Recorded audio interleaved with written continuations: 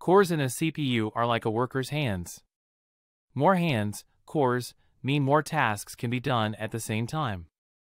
A CPU is the brain of your computer, processing actions and calculations.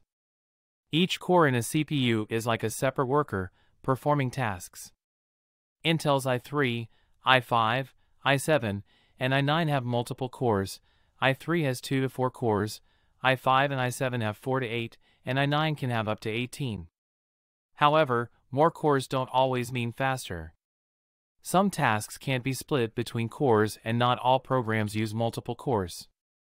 But if tasks can be done in parallel, like video rendering or running a simulation, more cores can speed things up.